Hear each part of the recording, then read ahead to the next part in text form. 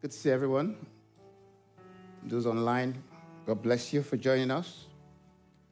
And like the worship leader said, I want to repeat Happy New Year. I think I'm going to keep saying Happy New Year until the end of this month. So bear with me. Just in case some people don't come to church every Sunday. So some might not come until the end of the month. I have to make sure I acknowledge them. So there's no offense. You might say, I came to church, the pastor didn't even wish me Happy New Year. End of January. Praise God. It's lovely to be in the house of the Lord, isn't it? God is amazing. I want to appreciate my daughter on the keyboards, HICC. She has university exams. She's right in the middle of exams. And we just can't leave her alone. We've dragged her out this morning. In fact, she came of her own anyway. Just appreciate you. God bless you, my daughter. Thank you. Thanks for supporting me. That song is amazing. One of my brothers just reminded me about the background to that song, which we're going to take at the end of this. Yeah. But it was a song written by, somebody called Judson Dan Deventer. And there was a lot of, Judson, there's a lot of story behind that. And in his own words, he's just talking about how he came to write this song. He said, for some time, I had struggled between developing my talents in the field of art and going into full-time evangelistic work. So there was that conflict. The Lord was calling him into evangelism, but he found that, no, he was really talented. He was, sticking to that. But he said, at last, the pivotal hour of my life came, and I surrendered all. A new day was ushered into my life. From that moment, I became an evangelist and discovered down deep in my soul a talent hitherto unknown to me. God had hidden a song in my heart, and touching a tender chord, he caused me to sing it. Praise God. So you can see how we've all been blessed ever since. And this song came from the moment he surrendered. I think it's just very good. Thanks, my brother, for encouraging me to look into that. I think it's fitting for us to look at that song and take it at the end of the service. Praise God. Anybody worshiping with us for the first time today? If it's your very first time, put up your hand. I want to appreciate you. God bless you, sir. Let's appreciate him. Anybody else? If it's your first time, let's say hello to them. Anybody around them? God bless you. Yes, thanks for joining us. May God bless you. We really appreciate you making out the time. And I'm sure online there'll be people who also are joining us. We really appreciate you guys. Amen. It's the first Sunday of the year 2024. Woo! Man, we become very comfortable. This is 2024. Man, many long to see this day, but didn't make it. But we are here because of the grace of the Lord. We have to appreciate every day and every moment. Amen? This year, 2024, is going to be a great year for us. Every year has always been great, but the Lord does greater things, isn't he? This morning, I want to speak on a word, and the title I've chosen is Be Fruitful. And that, for me, is the word I believe the Lord has given us as a church for this year. It's a year of fruitfulness. So I want you to key into that. This is a year of fruitfulness the Lord has given us. And the command is to be fruitful. Because it's a word I believe the Lord has given us, I'm going to try and spend some time to just lay the foundation as I believe the Lord has laid on my heart concerning what it means to be fruitful. Amen? Quite often we use words, in everyday context, which is fine. But I always kind of feel that as a church, when the Lord brings a word, it's important for us to try and, seek his face as to what exactly he's trying to tell us. in the season that we find ourselves in. Be fruitful. Oftentimes when you think about what does it mean to be fruitful, I'm sure a lot of us will kind of think, oh yeah, but that's simple. I mean, be fruitful just means be fruitful. Be productive. So the dictionary definition would be like producing much fruit. If it's in the case of like a plant or being fertile. But it's also say producing good or helpful results. And it says being productive. That's being fruitful. That's very good. Absolutely clear. But I want to look at it as I believe the Lord wants us to see it.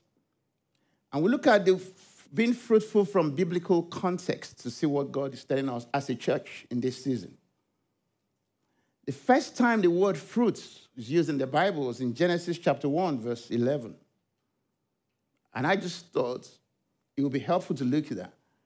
An interesting thing about the way the Lord does this thing, when the Lord introduces, I believe, a word in the scriptures, God takes time to explain to us what it's involved.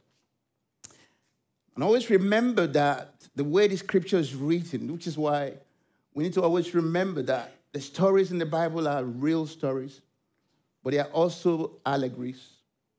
And you always have to be able to, when the Lord gives us the opportunity and opens up the scriptures to us, we begin to see the spirit behind the everyday and the natural, story that we read. I'm going to just track back to lay the foundation by starting from Genesis chapter 1, verse 26 and 27. I read it in King James, New King James Version. Then God said, let us make man in our image, according to our likeness. Let them have dominion over the fish of the sea, over the birds of the air, and over the cattle, over all the earth, and over every creeping thing that creeps on the earth. So God created man in his own image. In the image of God, he created him. Male and female, he created them. Verse 28. Then God blessed them, and God said to them, be fruitful and multiply. Fill the earth and subdue it. Have dominion over the fish of the sea, over the birds of the air, and over every living thing that moves on the earth. Praise God. So where would we derive our text, our theme from that text? Be fruitful and multiply, it says. So here we see the Lord talk about man. The Bible says God made man in his own image, created him in his own likeness. And then God said, blessed them and said, be fruitful and multiply. We now come to Genesis chapter 1, verse 11. Then God said, 11 and 12, then God said, let the earth bring forth grass, the herb that yields seed, and the fruit tree that yields fruit according to its kind, whose seed is in itself on the earth. And it was so. And the earth brought forth grass, the herb that yields seed according to its kind, and the tree that yields fruit, whose seed is in itself according to its kind. And God saw that it was good. Amen? So we see the word fruit used there, even though in Genesis, so we then saw in Genesis 1:26 when the Lord now applied it to man. But fruit was first introduced there. And then if we look at that scripture, we can see the attributes of a fruit from that scripture. The first thing we see, the Bible says, that the fruit comes from a tree, generally. Yep, true? I mean, there are a few fruits that, don't really grow on trees, lacking because, they lack seed and all that. But generally, the fruits come from a tree.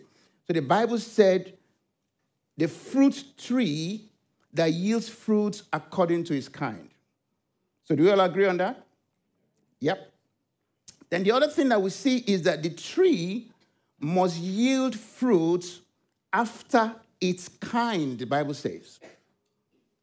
Meaning that the fruit must be worthy of the tree.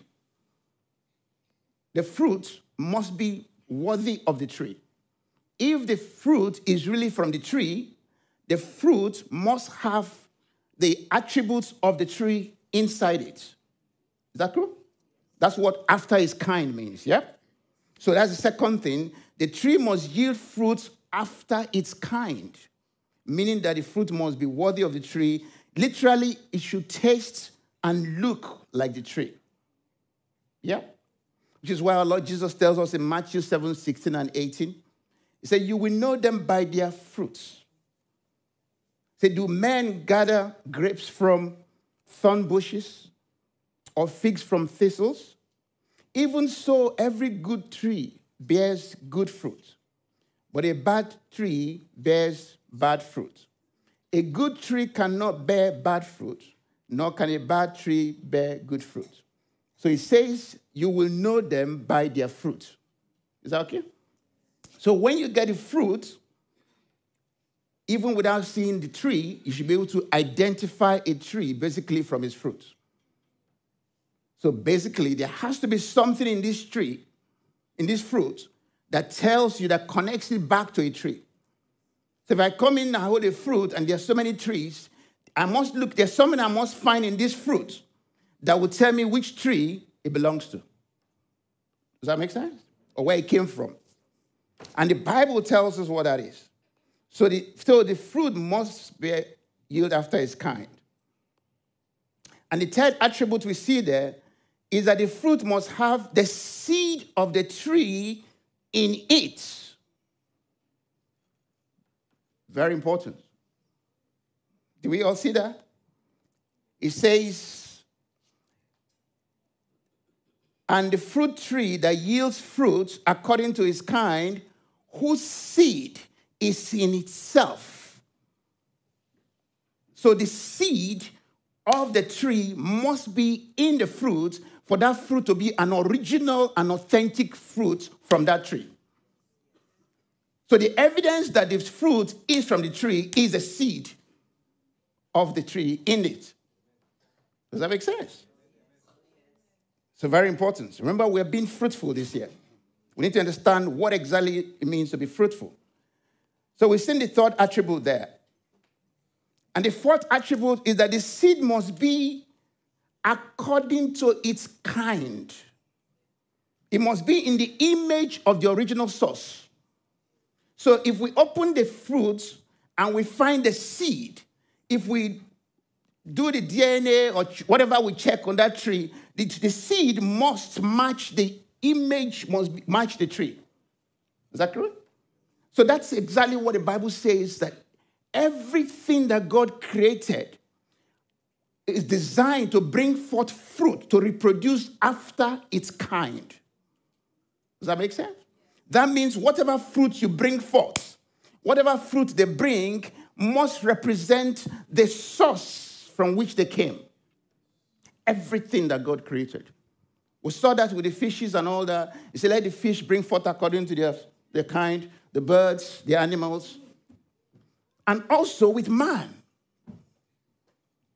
Does that make sense? So man must bring forth fruit after its kind. So at the primary level, you see it as reproduction. Oh yeah, the father, that's your son. Then the seed in that child must match the seed in the father. Now we can do things like DNA, scientific level. But in the scriptures, it goes beyond that. Does that make sense? But we're not allowed to do DNA anyhow because it can reveal things that are not meant to be revealed. So we walk by faith. Say, this is your father. Oh, thank God, that's my father. But if we were to open the fruits and look at the seed inside that fruit, it must confirm the source. Does that make sense? So we looked at those attributes of a fruit. So you can see that a fruit is not just for God. Bible explains it in detail, what you need to look at. So the seed is key, because the seed is the evidence of life in the fruit. So if the fruit has no seed in it, then it has no life. Does that make sense? It doesn't. If it's a seed-bearing fruit and it doesn't have seed in it, it has no life. So be careful about all these seedless things that we're eating now. Go back and check. Genesis 1 tells you what God gave you. I've given to man every seed-bearing fruit that has its seed in it for food, not seedless. I'll rest my case on that. So the evidence, if this fruit cannot sustain seed, it means it cannot sustain life. So if you're eating things that cannot sustain life, ask yourself, what are you putting into your body? The Creator told you how it works. The evidence of life in this fruit is that it can sustain seed. If seed cannot grow in it, what has happened? So the seed is the evidence of life in the fruit. A fruit that lacks seed lacks life and is unable to replicate itself. True? It's true. So when you're doing all this, your whatever, your mono, whatever they call it, just remember, the key is there seed in this fruit? If the seed is there, it must be able to replicate the tree, the source. It doesn't matter, you take that seed to China, you plant it, what's going to come out must be that tree that you left in Africa. Does that make sense? Amen. So when the Bible talks about trees, who are the trees? When the Bible talks about trees, the tree refers to you and I. We are the human beings. A lot of the time when the Bible uses the word trees for us. Do you agree? Oh, yes, you are the tree. The Bible tells us in Psalm 1, blessed is the man that walketh not in the counsel of the ungodly, and all that. He said, no. But he, though, seated not in the counsel of... And it tells you at the end of the day, but whose roots, it shall be like a tree planted by the rivers of waters.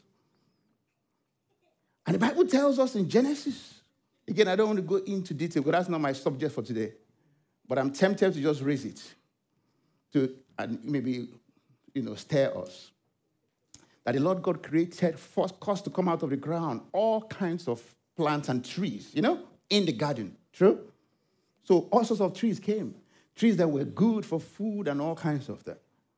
He now said, but the tree of life was also in the garden, as well as the tree of good and evil. Very often, I think we assume that the tree of life also came out of the ground. Go back and read it. It was an also. So it's there's a shift from the context of conversation to tell you that the tree of life was there, but it didn't come out of the ground. So it's not a regular tree that grew out. And also, as well as the tree of good and evil. And we know that the tree of life is our Lord Jesus Christ. He didn't come out of the ground, but he was in the garden, as well as the tree of good and evil. So you can begin to understand when you're talking about what did we eat there, it's ideology rather than fruits. But in any case, let's come back to this. So we are trees. The Bible is clear about that. So many scriptures reference tree. Now when we go to John chapter 15, in verse 1, we can just read that. I can see some faces and say, Albert, what are you saying? I don't want to cause confusion. First Sunday in January. John chapter 15, I am the true vine. What is a vine? It can be a plant, it can be a tree. Some of them can grow enough. The Bible takes it as, a tree. I'm the true vine, and my Father is the vine dresser. Every branch in me that does not bear fruit, he takes away. And every branch that bears fruit, he prunes that it may bear more fruit. Praise. Abide in me and I in you, as the branch cannot bear fruit of itself unless it abides in the vine, Neither can you unless you abide in me. I am the vine, you are the branches. He who abides in me and I in him bears much fruit, for without me you can do nothing. If anyone does not abide in me, he is cast out as a branch and is withered, and they gather and throw them into the fire and they are burned. Praise God. So Jesus is describing himself there as a tree, more like. And we are the branches. So when the Bible makes reference to trees, it's entities. It's not just the trees as you understand them. In this case, the Bible is telling us about, the source and the tree. So the fruit tree, so the fruit is key. It must reflect the source. Every fruit that the tree brings forth must reflect the identity of the tree. And the identity of the tree must reflect its own original source. Because God created everything on the earth to bring forth from original. Does that make sense? So if you and I are trees and we're bringing forth fruit, the seed in the fruit must reflect us as a tree. We as a tree, if somebody was to sound us out and all, we must reflect our source, where we came from. And where do we come from? God. He made man in his image, in the likeness of God. So if we are bringing forth, we must bring forth as our kind. So every seed that is in every fruit we bring forth must reflect God, because that is the origin of this tree. Am I making sense? So when the Bible says be fruitful, and we're meant to bring forth fruit, we're trying to understand what is the acceptable type of fruit that we're meant to bring forth. Good? Every fruit we bring forth must have the identity of God in it. The seed must be the seed of God. Are we settled that? Praise God. So I've succeeded in that. My wife always prays for me when I'm trying to open a new topic. It's like, oh, let them understand God. But we need to know these things. It is given to us to know. Praise God. Okay, so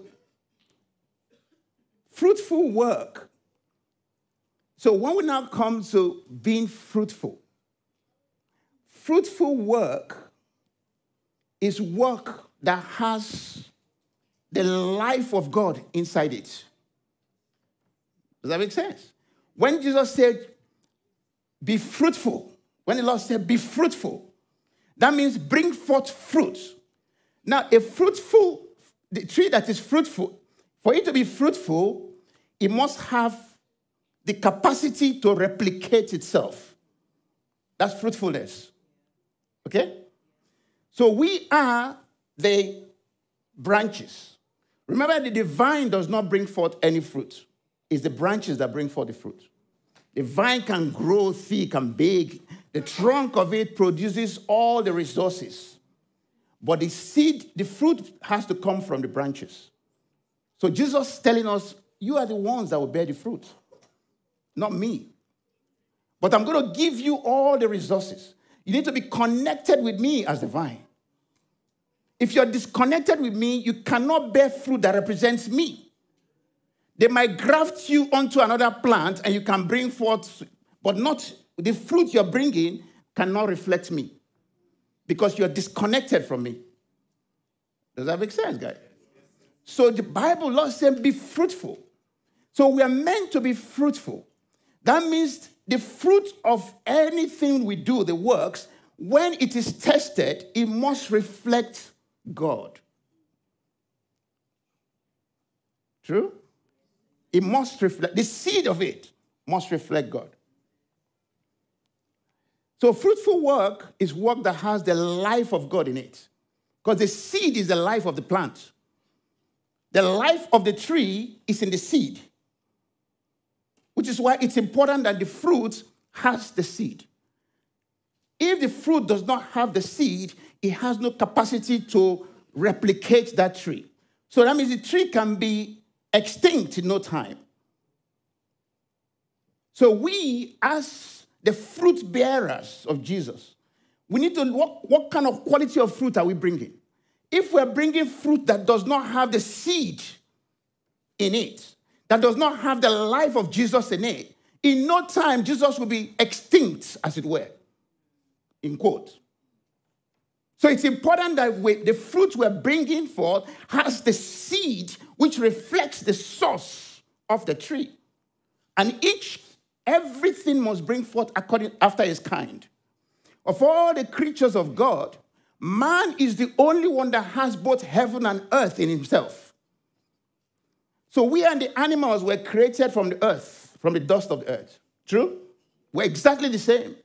But the difference between man and the animals is that man has the earth and also has heaven, because the Spirit of God was put into him. So he has the earth, molded from the dust of the earth, then the breath of life, which came from heaven, is in him. So man carries both heaven and earth in him, which is why he is designed to know the mind of God. He's designed as God, and everything that he brings forth must reflect God. That's his source. He's not the earth. The animals can rest on this side, but man's fruit must have the seed of life in it. Does that make sense? Praise God. So I'm moving on. So for man's work to be considered fruitful by God, it must be brought forth after its kind. In the image of the original. It has to have the image of God. So fruitful work must be in accordance to the will and purpose and the plan of God, which the seed must reflect. True? So everything, the works we do here, we're bringing forth, Bible sees it as us bringing forth fruit. Jesus commanded us to go and bring forth fruit. So we are the tree. The fruit has to come from us, but the quality of the fruit matters. The quality of the fruit must reflect God. The life of God must be in it. So how can we be fruitful? What is it that makes us? Now we know we have to be fruitful in the sense that we need to bring forth the fruit that has the life of God in it. How does that come about? How? How does that come about? Fruitfulness is not the result of work in the sense that we understand it. Because the dictionary definition of fruitfulness, being productive by the world standard, is that you work hard, you make money, you buy things, you're very productive, your hours are used properly, you're successful. That's the dictionary definition. And that's also the word's definition of good, success, considered good. So you're productive and all that. But that's not the way the Bible tells us. Because the Bible is telling us that every work that we do, every good thing that we bring forth, it doesn't matter how much the world celebrates it. It's like, wow, this guy is a professor 3 times over. He's man, he's rich, his God must be blessing him. There's no doubt that we all have access to the providential gift of God. You don't need to believe in him. You don't even need to acknowledge him. It's a providential gift. Anybody can, it doesn't mean. So it doesn't, the fact that you're richer than somebody doesn't mean that God's blessing you more than that person. The evidence of God's blessing on his creature, on a man, is the fruits that person brings forth. Because where God's blessing is, the result is fruitfulness. True? Where God's blessing is, there must be fruitfulness. But it's not in terms of material prosperity. It's in terms of the quality of the fruit. Which is why Jesus told us in that Matthew. He said a good tree cannot bring forth bad fruit. And a bad tree can never bring forth, because it means that the DNA, the origin of it, a good tree in that regard is a tree that is connected to the original tree in the garden. Remember our source. The source of this tree is the tree of life. So you and I are trees, but we're derived from the tree of life. So if we're a good tree, we must be able to have the DNA of the tree of life in us. So it is impossible for us to produce anything other than that if we're truly connected to the vine, which is why I said it's impossible. You can't be connected to the vine and bring forth anything other than the fruits of the vine. True? So fruitfulness is not according to hard work, according to the man's system. No, you don't work to be fruitful in God's plan. Fruitfulness is the effect or the result of God's blessing, which is the God commanding his Zoe life into any situation. The Bible tells us in Psalm 133 that where brethren dwell together, that's where the Lord commands his blessing. So when God commands his blessing, there has to be fruitfulness. Because the command, God's blessing is spiritual. Only God can bless. We bless as men, but that blessing is subject to God's approval. Does that make sense? Which is why I remember the case of Balaam.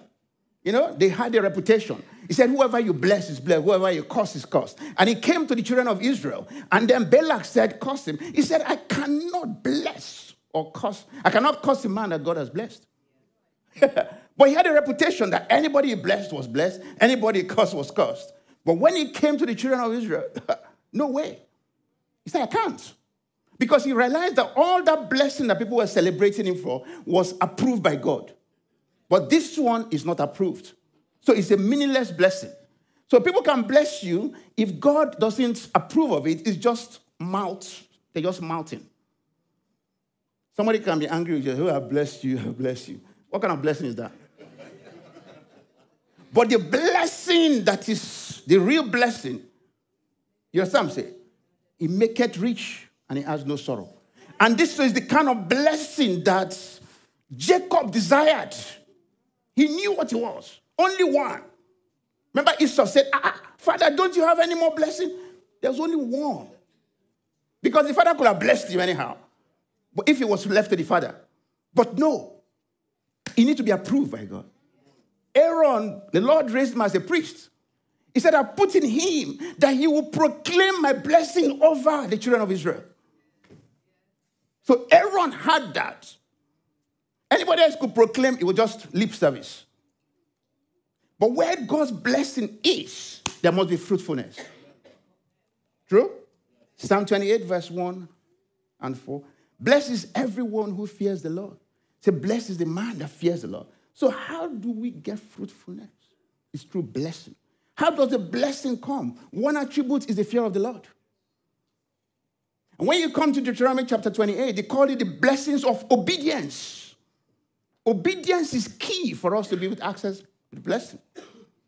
But when the blessing comes, there is no Jupiter, I must use that word, slang, that can stop you.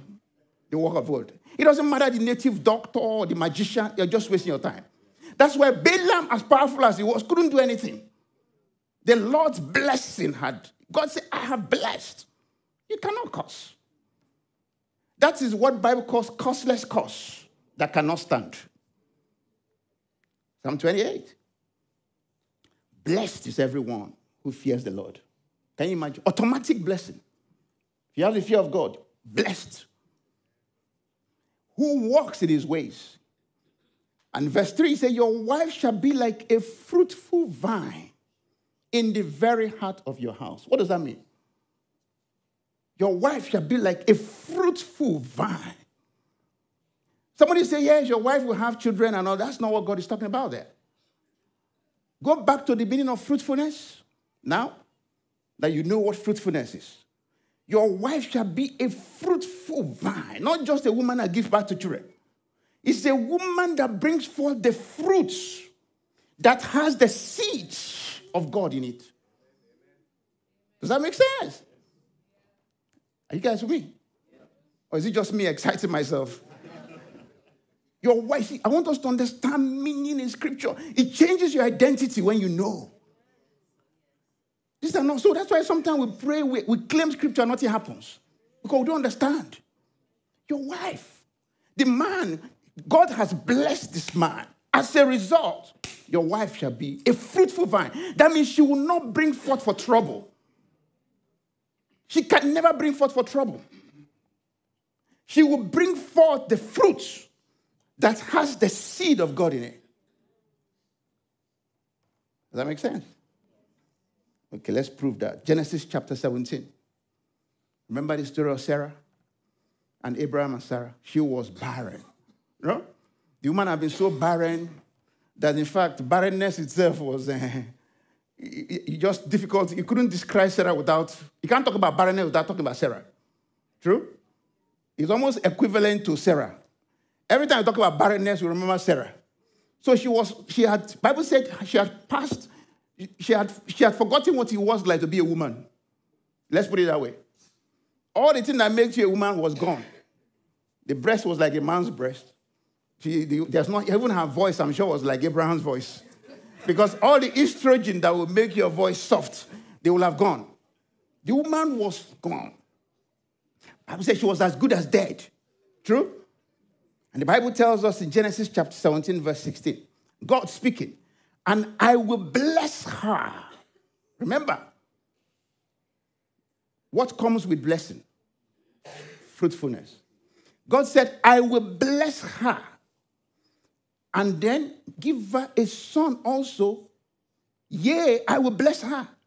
And she shall be a mother of nations, multiplications. So this woman was dead. When the blessing of the Lord came, fruitfulness must result. She became that Proverbs 28 woman. Fruitful. The wife of the blessed Abraham was fruitful in his house. And she brought forth the fruit that had the seed of God in it. Remember, that was the promise of God to Abraham. That the seed, he said, in Isaac shall your seed be reckoned. So the woman brought forth, not just a son, brought forth fruit that had the seed of God inside it. Which is why the Bible tells me and you that if we be of Christ, we are of Abraham's seed. So that same seed, the lineage, is what we're all enjoying today. But this woman was a fruitful vine because the husband was blessed by the Lord. True? So death went out the window. Where God's blessing comes, it is God's life introduced into the situation. It doesn't matter how dead the situation is. If the blessing of the Lord enters into it, it must change. It must be fruitful. This year, the Lord is telling us, be fruitful. He said God has proclaimed fruitfulness on us. But we need to understand what it takes to access that. We've talked about fear of the Lord, talked about obedience. Over the months, we can look at a few other things. But you can see what happens. True? You come to Genesis 26. Remember the story of Isaac? Bible talks about famine in the land, in the Gerar. There was so much famine, the earth was like rock. Nobody would put any seed in the ground because it wasn't going to germinate. In Gerar. Even the king of Gerar, there was no water. People would dig wells, there was no water coming out of it. And Isaac was going to go down to Egypt. Because Egypt was prosperous, just like people running to America and all that thing. But America, of course, with all his sin and all that. Egypt was exactly. So Isaac was going to go into Egypt. And the Lord said, don't go to Egypt. Stay in this land. And I will bless you. You see that? Isaac was like, man, there's nothing here. God said, stay. It does not matter where you are. It does not matter how bad the environment is. It does not matter how bad the economy is. It does not matter what is happening today. What you need is the blessing of the Lord. Does that make sense? The Lord says, stay in this land. He said, but Lord, man, there's nothing happening here. Everything is dead in this land. The Lord said, stay in this land. And what? I will bless you. And the Bible tells us the story. Then Isaac sowed in that land, the land that was rock solid. And he reaped in the same year 100-fold. Why? Because the Lord blessed him. You see what I'm saying? When God's blessing comes, the result is fruitfulness. It's impossible for there not to be fruitfulness when God's blessing comes, except by ourselves. If we ourselves stop the flow of the blessing by disobedience, by lack of fear of God, by living in sin, and doing our own thing. Does that make sense? Are you with me? I haven't lost too many people? Okay. You know? And the Lord Jesus said, I'm the vine, and you are the branches. He said, beside me, you can do nothing. This is Jesus. But it's like, you know, somebody can say, oh, is Jesus saying that you can only be productive and produce good and helpful results if your work is done as initiated by him? The answer is yes, sir. That's what he's saying. See, but what about all these people that are out there that are rich and all that? Jesus said, those are called dead works. Why? Because the fruit that is brought forth does not have the seed of God in it. So those works are called dead works because they cannot reproduce life. Does that make sense? So Jesus said, without me, you can do nothing. It doesn't matter how successful you think you are. If I am not in you and you are in me, your success is zero. It doesn't count. You can be the richest man on earth. People might say, wow, God really loves this man. Look at all the money he has given him. Jesus said, it counts for nothing. Because that fruit does not have the life of God in it. You remember the story of the rich young man? Came to Jesus. He said, good master, what must I do to inherit the kingdom of God? Jesus said, why call me good? No one is good except God. Listen to that. Wow. Because somebody can say, well, I do all these good works, isn't it? Oh, yeah, I give money to charity. He's a philanthropist. Well, he doesn't believe in God. He has no time for Jesus. And everyone's like, yeah, it doesn't matter. God, surely the man is doing some good works. Jesus is saying those things good, those works that man call good, they are not God's own definition of good. Which is why this rich young man called Jesus good master. Jesus said, don't call me good. Nobody is good in this flesh. Only God is good. So God can never accept what you do by your own qualification of good outside of him. You might say, but it's obvious, Albert. People are suffering in Iran. I want to move money there. There's Kuwait. Let's move money into Kuwait. Let's support them. This man is sending shiploads of food and everything, but he doesn't have time for Jesus. Sorry, the Bible says dead works. Those are fruits he's bringing forth, but they do not have the DNA of God in them. That fruit doesn't have life. Does that make sense? Why is that? Why is it that something that the word says good is not acceptable as God to good, as good? The good young man, the young man said, good. He said, God, I've done all this, I'm good. Jesus said, man, there's nobody that is good. Can you imagine that? Why is that? Go back to Eden. Go back to Eden. Look at those two trees. The tree of life was there. There's a tree of good and evil. It's true. What did the enemy tell man? He said, you will eat of the tree of good and evil, and then you will be like God, isn't it? And the Bible said that when the woman saw that the tree was good for food, isn't it? Good. And it was pleasant. So the problem was that the devil created an alternative reality in Eden. He moved man from the reality and created an alternative reality. such that he's telling him that you can decide what good is. But God says never. So man can never determine what good represents in God's book. It does not matter what that. You can be feeding all the orphans in England. If you don't believe in Jesus, you don't care about God, it is dead works. I am telling you what the scripture says. You might say that doesn't make sense. True. The things of God do not make sense. Which is why it's a paradox most times, the scripture. And a paradox is something that is unreasonable.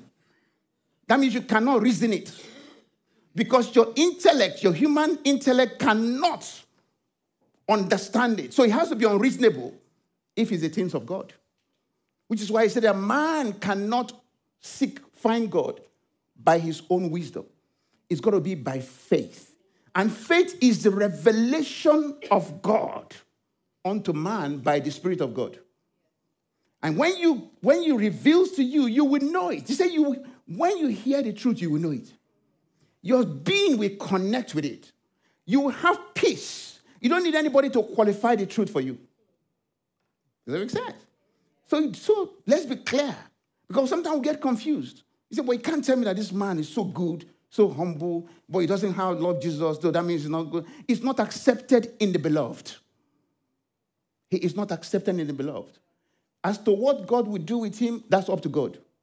But as far as the scriptures are concerned, he is not in the vine. And Jesus said, without me, outside of me, you are nothing. Does that make sense? So for us to be fruitful, we must remain in the vine. Because the fruit we bring forth must always have the seed of the vine in it. And it has the capability of replicating itself. True? So goodness does not count because that was the sin of man in Eden. The devil arrogated goodness to himself. That's why the Bible called it tree of good and evil. He said, I will ascend unto the north, and sit on the congregation of the earth, and I'll be like the Most High. So he considered himself good. That's why he was called the tree of good and evil. He believed he was good. So his goodness ended with him. But man decided to eat of him. So man, till today, tries to use good to determine what is acceptable to God. Even in the church, sadly. We make our plans most times by what looks good. But that is not what God says we should do. No. We plan our programs, we plan things based on what seems good to us. Or it will be good for the children to go to, that's not how it works. It is not a good plan that we want, it's a God plan. Does that make sense? It's a God plan. So am I saying that we should not plan? Far from it. We are meant to plan. But the scriptures tell us how to do it. Amen? The problem with us most times is that the nature of man is that man cannot contain not knowing. We have to know. So that's why we have to have plans a lot of the time. But it's okay to plan. God doesn't plan. But we need to plan in the right way. Man cannot bear not knowing. When we don't know, it makes us anxious. So we tend to then put plans in place. The danger with that is that very soon the church becomes a religious organization. And God said in Malachi, I hate religion. Because religion becomes a dogma. It becomes a set of rules. It's like, this is how we must do it. This is what we have planned. We can't shift from it. That is not how we are meant to operate God's business. Does that make sense? We cannot. The danger with that, it becomes a religion. Oh, we have 3 songs and then we go into the word and no. That's not the way. We must always seek what the Lord is wanting us to know. So the Bible wants us to plan. Jeremiah 10:23, however, tells us, oh Lord, I know the way of a man is not in himself. It is not in a man who walks to direct his own steps. Look at that. Can you imagine? I don't have that up. Yeah? But Jeremiah 10:23, it says, it is not in a man who walks to direct his own steps. So imagine how you and I are thinking that we can plan our lives and all that. Scripture is saying it's not in us, outside of God. Do we agree? But we're told how we should do things. Proverbs 16:1, we can make our own plans, the Bible says, but the Lord gives the right answer. So it's important to make your plans.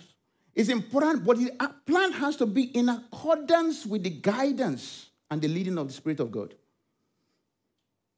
Even when you make it and you lay it down, keep it there. Give time for the Lord to give you the answer as to whether this is the way to go. Proverbs 16:9. In their hearts, humans plan their course, but the Lord establishes their steps. Does that make sense?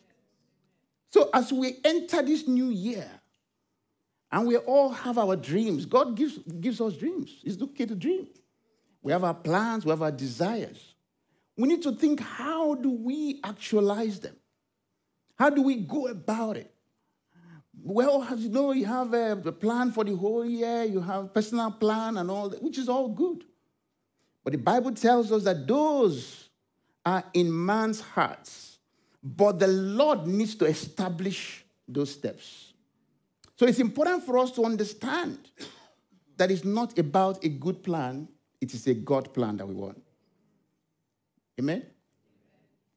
In Romans 12, verse 1 and 2, verse 1 says, therefore I urge you, brothers and sisters, in view of God's mercy, to offer your bodies as a living sacrifice, holy and pleasing to God.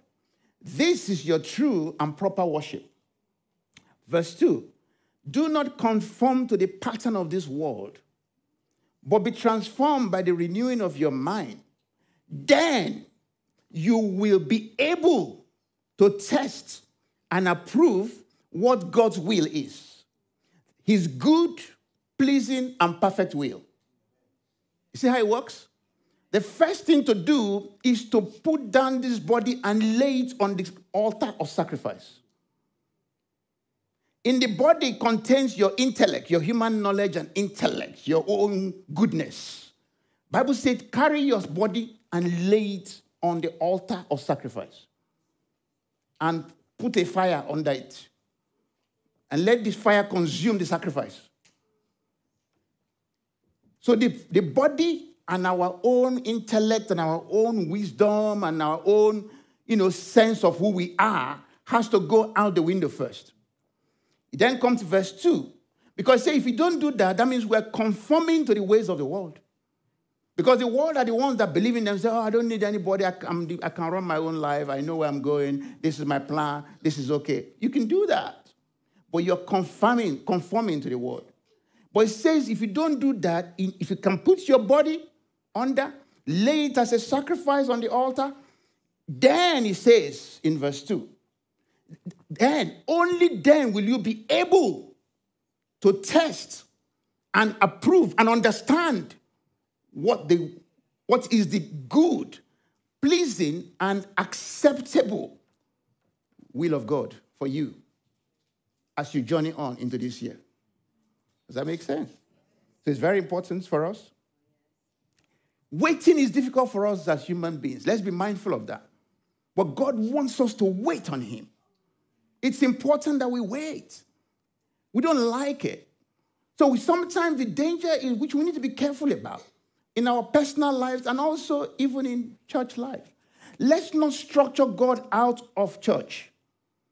We might want to put down every single thing tightly. And then when somebody changes one program, it's like, you can have a tantrum, you have a meltdown. Or say, but I've been working on this for the past 3 months. But yeah, Jesus said, forget it. But you won't forget it. It becomes offense, isn't it? You say, but now I can't. I've been working on it. I said, but Jesus said, forget it. You say, how can Jesus say forget it when I've been working on it for 3 months? This is the danger, the offside of over-planning and being rigid. Let's allow interruptions from the Spirit of God. Bible said you do not own yourself. It said you are bought at a price. But you need to understand that. It's not about you and I. If you're really a believer and you believe in Jesus, you do not own yourself. Jesus has paid a price for you already. So he has the authority and the right to change whatever he wants in your life at any point in time. But how many of us accept that? No. So we end up coming to church and we are running on our own agenda. Remember the problem with Cain and Abel? What was the problem? Cain was a worshiper of God, you know. Do you know? Oh, only a few people. Everyone was like, oh. Listen, go and look at your scriptures. There were two, Cain and Abel represented two churches. They were both worshipers of God. They both built altars to God. They both brought sacrifice to God. And God communed with them. In fact, God had more conversation with Cain than Abel. Go and look at the scripture. So these guys were churchgoers. But the difference was that Cain was going to church on his own terms. Abel went on God's terms. But Cain knew what the right thing was. Because the Bible told him, say, why are you offended? If you do the right thing, will you not be accepted? If God said, if you do the right thing, God knows that Cain knew what the right thing was. But he didn't want to do it. God said, but you know the right thing. If you do it, you'll be accepted. So it's about us accepting who the Lord and Master is. So many of us are in Christendom. We've been coming to church for a year, but we're still living like Cain lived. Your personal life, our morality doesn't conform with the word of God. The Bible said, don't live in sin. Sex outside of marriage not accepted. We say, well, that doesn't matter. That's old-fashioned. I love Jesus. I'm going to go to church anyway. But I'm going to live with my partner. And so many other things. There's no need. That is Cain's problem. Cain loved God. But he could not submit his body, his own desire and his own intellect to the will of God. Many of us still live that way. Let the word of God speak to us today. There's no condemnation, but there should be wisdom. If we truly believe and we serve God, we must lay our body, our flesh, our own ideas on that altar of sacrifice, according to Romans chapter 12. And then we can then begin to have an understanding of what the true will of God is. We can't dip in and out of church. We do it in our own way. We live a life totally contrary to what the scriptures tell us outside of church. And we come in on a Sunday and we go out and there's no conviction. And when somebody speaks about it, we actually take offense. What right does he have to be talking into my, what's his business? They asked him to come and preach. He's telling me about how I live my life. I'm sure that sounds familiar. But see, the Bible says in Psalm 27, wait for the Lord. Be strong and take heart and wait for the Lord. Why would the scripture tell you to be strong and be courageous to wait for the Lord? Because it takes strength and courage to wait and to do things God's way rather than man's way. Because the fear of man is always around us. And it's a snare. People might think, oh, this is where we should go. Oh, why are you not doing this? You know? But for you to stand on the word of God, it takes courage. Remember the story of David and the Ziklag matter? The Bible said he came to Ziklag. All the wives have been carried away and the children by marauders. He had these 600 mighty warriors who were fearless men but godless. These men will cut off your head in 2 seconds. And they came, they are gone to raid somewhere. And he came back and their wife and children are gone. And they were like, come on, let's pursue. David said, no, wait on the Lord. It's like, what? What are you talking about? And the guys were raging. And the Bible said they had decided to stone him to death. But David did not flinch. The Bible said David delighted himself in the Lord. He said he waited on the Lord. He kept asking, Lord, should I pursue? Will I overtake? Will I recover all? Can that be your question this year, 2024? Lord, should I pursue this direction of thoughts, this direction of business? Lord, should I pursue? Will I overtake? Will I recover all? He waited on the Lord. This is why the psalmist said, wait for the Lord. Number one, be strong and take heart. And then he goes on and repeats this, and wait for the Lord. Twice in that verse. Because he knows how difficult it is for man to wait on God. The fallen nature of man does not like to wait on God. Everything looks obvious. Why do I have to pray about it? This is common sense. All this praying about everything. Every time I want to pray about everything. We can't run God's business like that. We must seek his face. Praise God. He says, without me, you can do nothing. It does not matter what you achieve. In Acts 13, 2-3, while they were worshiping the Lord and fasting, the Holy Spirit said, set apart for me Barnabas and Saul for the work to which I have called them. So after they had fasted and prayed, they placed their hands on them and sent them off. Listen to that conversation. While they were worshiping the Lord, praying and fasting, what happened? The Holy Spirit, God himself, said, set apart these two guys for what? For the work which I have called them to do. So the key for us is to do the work that God has appointed for us. Not work that looks good. Not things that look nice. Not because another church has done it. We want to know the work that God has appointed for us. As individuals and as a church. And the place of knowing that is in the place of seeking the Lord's face. The prayer and fasting, the Lord gave his command. That's why as a church, we have decided that we will start this year with prayer and fasting. So 22nd of January, the leaders will start for the first week. And then the rest of the church will join on the 29th. We'll run for 2 weeks to the 11th of February. Remember, there's no compulsion. Nobody is compelled. Do as the Spirit leads you. Amen? But we do believe that it's in the interest of the whole body that we wait and seek God's face. Amen? Last night we had the leaders meeting and envisioning night, and we looked at the different, what we believe the Lord is laying on our hearts as a vision for the church this year. And I believe that all the department heads are going to take that and they're going to look into it, and they're going to try, and as they look at the vision for their own department, which must stem out of the primary vision for the church, I believe the Lord will grant wisdom for each department head to know what God really wants them to do and how he wants them to run the program for their own department in accordance with what God has shown us as his will for us. But the word he has given us, which I believe, if we can key into, is that this is a year of fruitfulness. Amen? He said we must be fruitful this year. And we know that the key way to get fruitful is not by laboring.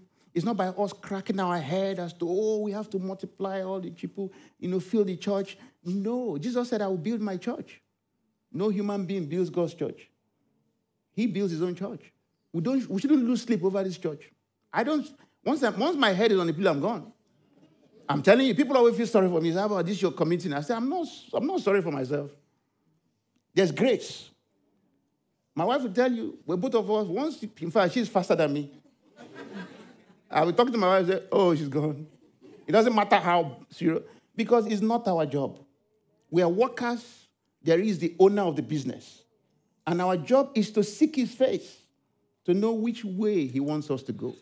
Let's not quarrel over God's work. Let's not get offended. Let's not stress over it. Let's enjoy his presence this year and allow the Spirit of God to lead us. Amen? Is that good? Let's rise up. Let's rise up. Let's rise up. Hallelujah. Praise God. Let's speak to Jesus. Let's exalt him. Let's determine to surrender all. Let's determine to surrender all this year. And truly surrender all, not just by words, but by our deeds, by our actions, in our thoughts, and everything that we do. Let's surrender all to Jesus this morning. I want you to ask for grace for the Lord to enable you by his grace. Say, Lord, help me by your grace to truly surrender all to you. We heard the story of this guy that wrote this song. He said he was wrestling with the will of God for 5 years or more. But the day he made that decision, he said it was a new dawn for him. The light of God broke into his life. And on the back of that, he wrote this song, which is continuing to bless humanity. If this was the only thing that God had in store for him, if this was the purpose that the Holy Spirit has set him apart for, if that is alone, it's enough. Because the hearts that have been touched, the souls have been comforted by this song at times of difficulty, you cannot put a value to it. So we want to, just like Saul and Barnabas, we want the Lord to lead us, Holy Spirit to set us apart as a church for the work that he has appointed unto us. Not for work that we think, not for the things we think in our own mind will be good to see, but only the will of God. So I want you to ask for yourself the same, that the Lord will reveal to you by his Holy Spirit what his will for you and the work that he has set aside for you in this year 2024. The Lord, show me the work that you have set aside for me. So we ask, oh Lord, by your grace, for the grace to surrender all to you, Lord. This year 2024, keep us from running on our own steam, in our own intellect. Let your Holy Spirit guide us. It is not in a man that works to determine his own steps, but you are the one that gives the answer to every plan that we have. Lord, help us. Keep us from error. Keep us from going down the wrong path. Let your peace be perpetually upon us in this year, 2024. Either in plenty or in little, let your name be glorified. In Jesus' name, amen. God bless you. Amen.